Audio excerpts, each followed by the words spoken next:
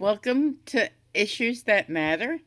My guest today is my friend Alan Collinge, and Alan is the head of Student Loan Justice. And for since I'm doing it on a new format, give us an overview of your organization. Yeah, we're the oldest, largest, and in many ways only true grassroots group fighting for student loan justice. We've been around since March 2005, 17 years now. We're fighting for two things. We're fighting, number one, for the return of bankruptcy protections to all student loans. But more recently, since the pandemic, we're calling on the president to cancel all federally owned loans by executive order also. So, you've had dealings with Biden for many years. Overall, what's your impression of him? Yeah, I followed Biden around Iowa for a year and a half, from small town to small town in very small, cozy rooms.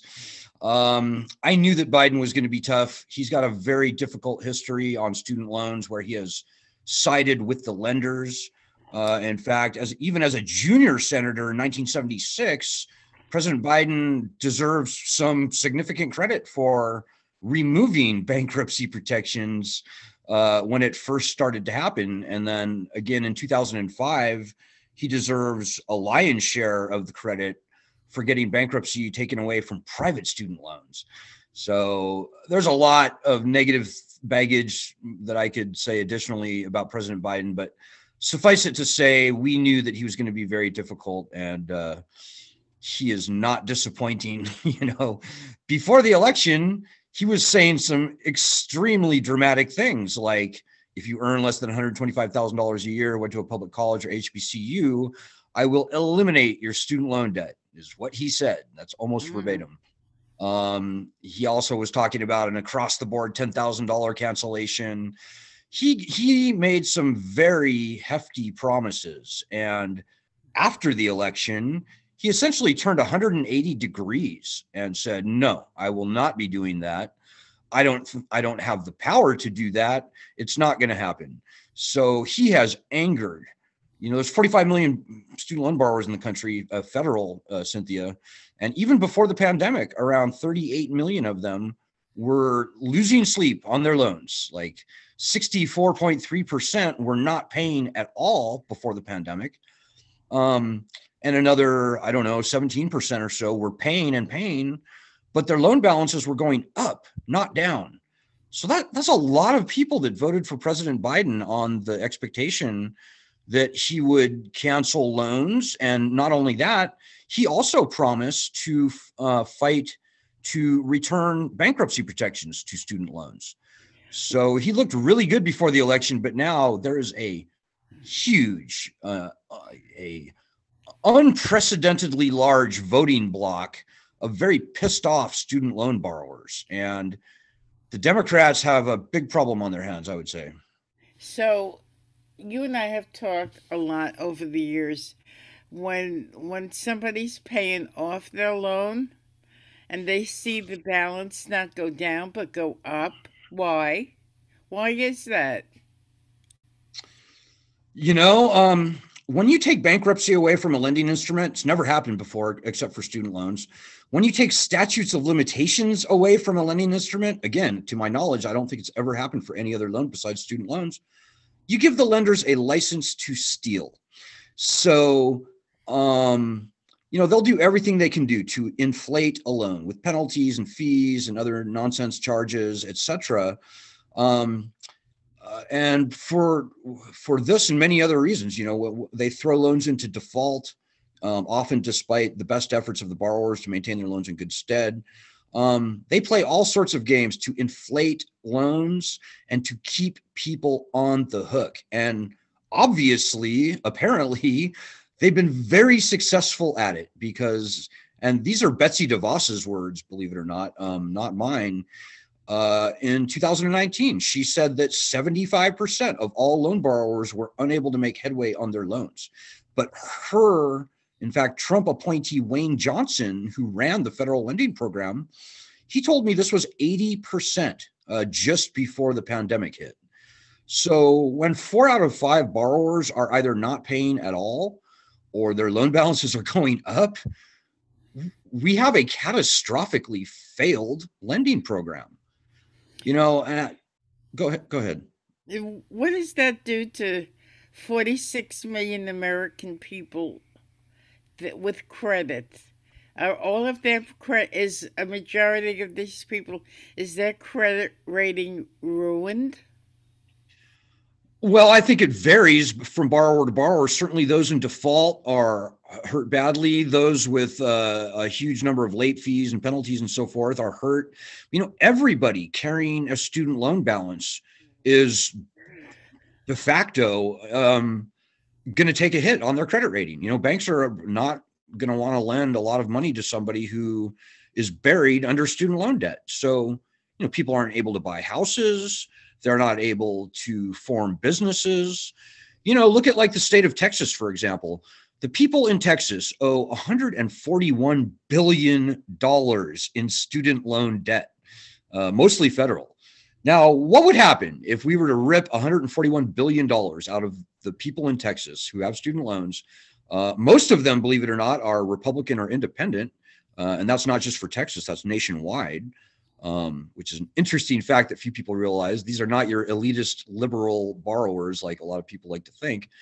What would happen if we took $141 billion out of Texas? Similar for Florida. What would happen if we took $120 billion out of Florida and sent that money to Washington, D.C.? 58 billion for North Carolina. On and on and on. The numbers are staggering.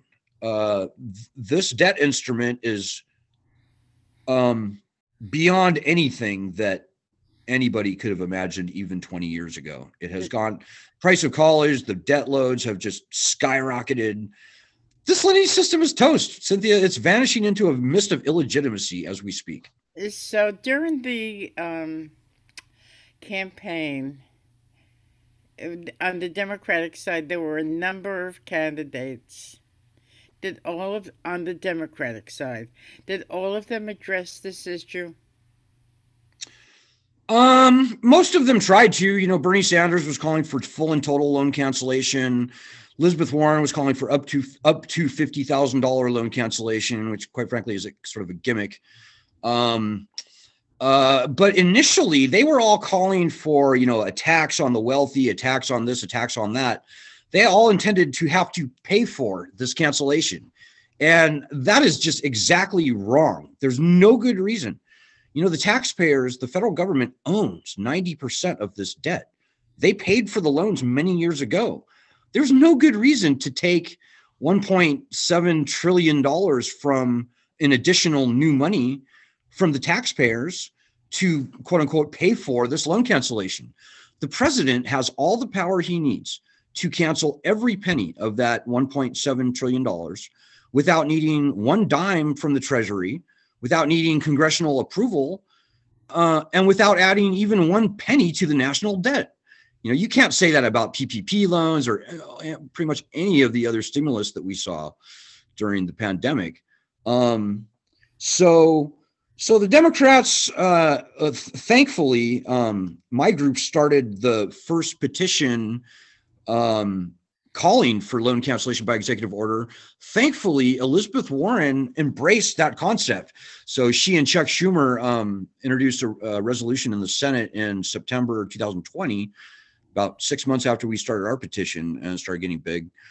So we're thrilled that at least some of the candidates have at least come around on this issue. We are not thrilled, however, with Elizabeth Warren's up to $50,000 language. That's a trick. That's a trick, and shame on her for doing that. Up to $50,000 could mean anything. And if the Biden administration and the Department of Education have their way, it will come to mean almost nothing for almost everyone. So, Chuck Schumer, when you and I talk, you said that he only had two co-sponsors for his bill, right? No, we're actually talking about a different bill. So maybe the most important thing I'll say today, Cynthia, is that we are not going to see meaningful loan cancellation unless and until we get the threat of bankruptcy returned to the loans. Few people realize this, but Joe Biden is not going to meaningfully cancel loans unless the threat of bankruptcy is returned. There's, as I said, probably 40 million people today stressing out in very bad shape on their student loans. In an average year, fewer than 1 million people file for bankruptcy for any reason. So when bankruptcy protections are returned to the loans, we're going to see very widespread, very meaningful, maybe even total loan cancellation. But it's not going to happen until then. So back to the bill. Actually, Senator Dick Durbin has a bill in the Senate right now, S-2598. And again, this is the most important legislative thing I'm going to say today. It's a great bill. It's got bipartisan support.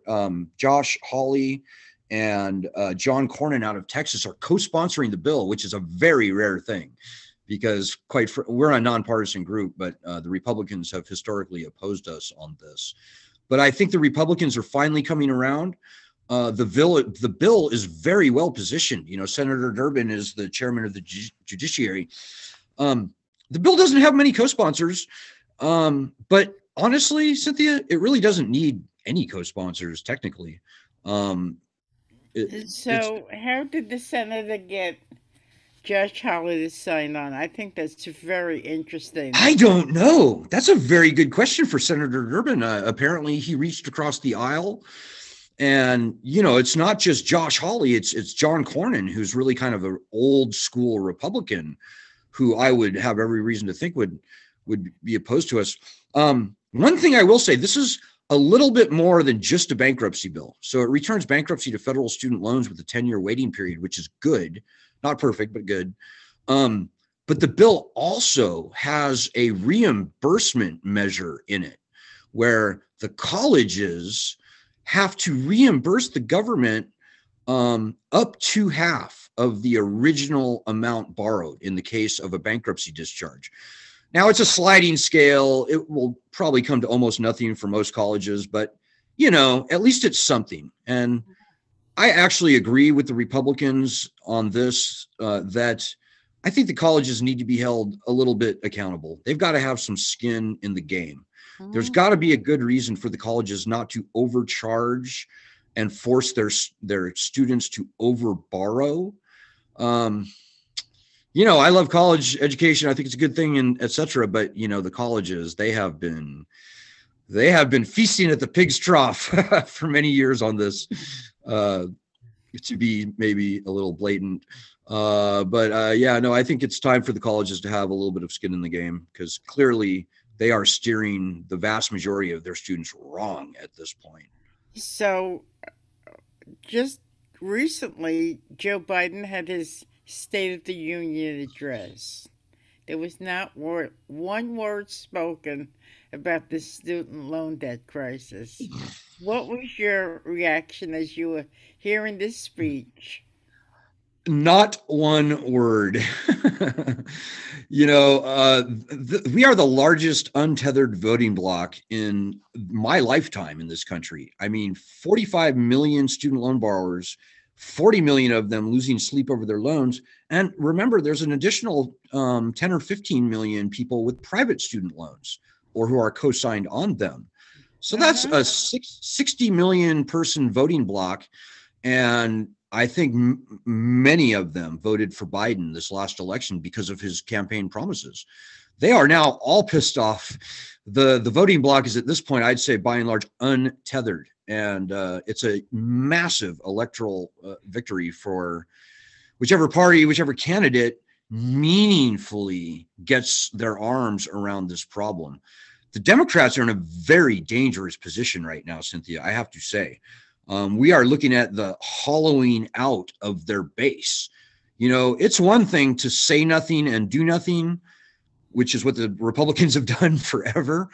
But it's another thing to promise one thing and then turn around and just blatantly and brazenly betray the voters, which is what Biden has done up to this point. So Biden's got a lot of explaining to do, and he cannot ignore this issue.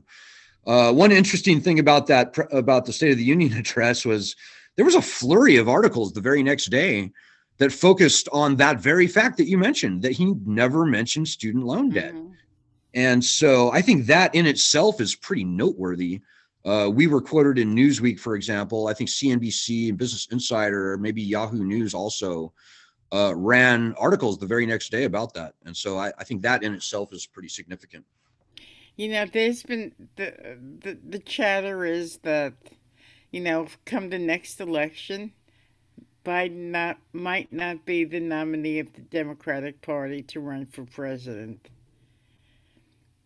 If he is not, and another candidate is, do you think that candidate will be forced to address the student loan debt crisis on the Democratic ticket? I think both candidates, whoever they may be, are going to be forced to address. In fact, honestly, Cynthia, that's 2024 is so far away. I frankly don't see the lending system even existing in 2024. When and if they decide to turn this repayment back on, which I sort of doubt they will do this coming May 1st, although they said they would,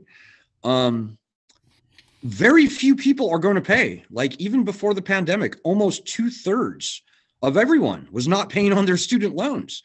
So whenever they try and turn this repayment thing back on, very few people are going to resume paying. I'd be stunned if even 20% resume paying. So this lending system is vanishing into a mist of illegitimacy as we speak. When nobody's paying, is it even really a viable lending system? I don't think so.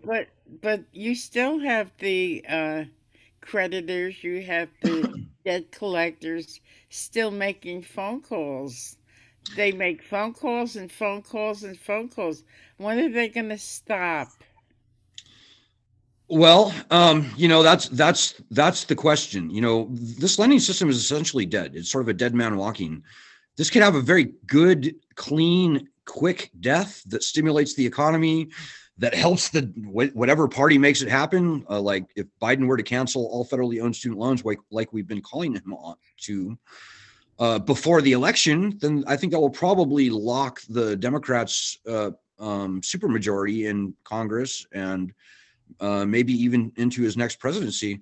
This could have a very long and painful unwinding. It could have a very dystopian outcome where, the collection companies are suing people in civil court and trying to get their assets, their real property, and etc. That would have a devastating impact on this country. I don't think it matters because, like I said, very few people were paying before the pandemic. Even fewer still are going to pay whenever they try and turn the lending system back on. But we don't want that messy unwinding. The collection companies are drooling at the prospect of a mass default come May 1st or whenever they decide to try and turn the lending program back on. The one thing that will preclude all that from happening is getting the threat of bankruptcy returned to the borrowers. Nobody wants to file for bankruptcy, Cynthia. It's a terrible thing to have to do. And quite frankly, few people should even have to file when we get the right returned. But getting the threat of bankruptcy back on our side, like it is for all other loans, that is the key to everything. With the threat of bankruptcy returned, the Department of Education is going to be forced to cancel loans broadly, widely, very meaningfully. Quite frankly, they may see that it's probably more worth it to simply erase all the loans and start over again with something that works. But whatever follows this lending program, the colleges are not going to be allowed to charge as much as they do. People are not going to be borrowing nearly as much, if at all.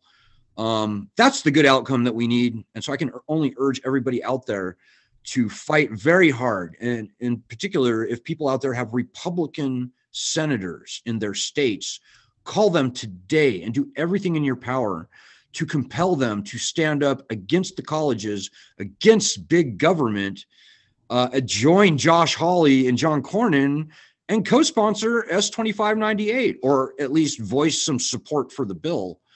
As I said, co-sponsors aren't necessarily that important, but Republicans should be on our side. This is directly in their wheelhouse. This is the worst big government college enriching monstrosity we've ever seen foisted upon the public.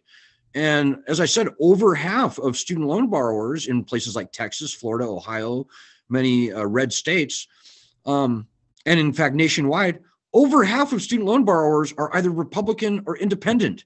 So we're seeing some very interesting moves on the Republican side. Some very nasty people heretofore, like Madison Cawthorn out of North Carolina, for example. He's always been a finger wagger saying, oh, pay your loans, pay your loans. But I think even people like Madison Cawthorn are finally starting to see the truth, seeing how badly this federal lending program is hurting his own state, North Carolina, which owes $58 billion in student loans, which is enough to buy every farm in North Carolina, by the way, and still have $20 billion to spare. So I think the Republicans are finally coming around, and I hope and think that will continue. So when you think about it, Biden, he made his State of the Union speech. He didn't mention student loan at all. Okay, so he's answering to big business. He's answering to the banks, right? Yep. And how could he do that and not answer to the 46 million Americans that are struggling? How could anybody in good conscience do something like that?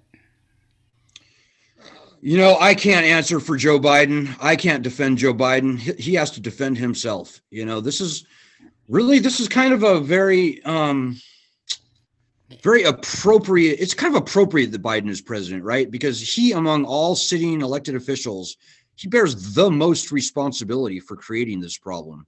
So the great question that goes directly back to Joe Biden's character is whether or not he's going to acknowledge the harm that he has caused, and whether he's going to do the right thing or whether he's going to do the wrong thing. So far, he's doing the wrong thing. And, maybe the saving grace for Joe Biden is the fact that he is a politician and he does sort of go which way the wind blows. Right. And right now, the wind is blowing directly in our favor. There are 60 million voters in the country are pretty hard forced to stop. And people are finally starting to get more vocal, starting to realize and acknowledge the student loan scam for what it is. People are finally starting to get more courage to cast aside this false sense of shame and guilt and all the stuff that goes along with having these student loans as an individual. And they're realizing this scam for what it is. And so we're 8 months away from from the midterm elections. Do you think this is going to be a big issue amongst the candidates for Congress? I think it's going to be maybe the number one domestic issue, honestly. It's a very interesting and precarious position the Democrats are in. Joe Biden, I think right now they're thinking about extending this pause past May 1st and through the end of the year, so that they can sort of kick this can down the road past the midterms. But in my opinion, I think the Republicans, even notwithstanding this issue, have a very strong wind at their backs, and historically this has been true as well, that the midterms tend to go to the party out of power. So just extending this repayment pause, it's not going to get the Democrats enough votes to maintain the House and the Senate. They need to do far more than that. If I had to guess, I'd say Biden may do some sort of fake up to $50,000 loan cancellation gimmick.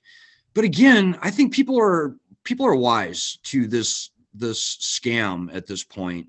I don't think even a $10,000 across the board cancellation, I don't think that's going to win the Democrats many votes. Probably not enough to get them to retain their power, their supermajority. Quite frankly, if the Democrats were smart, they would recognize this failed lending scam for what it is. And, I like to say Joe Biden, and before the midterms, if they want to have any hope of retaining their majorities, and even then there's kind of a headwind, because I'm telling you, the Republicans are looking very strong. I mean, there's a lot of pissed off people out there, and we've seen how that typically goes. But, Joe Biden can spend the next 3 years pretending that this lending system is viable.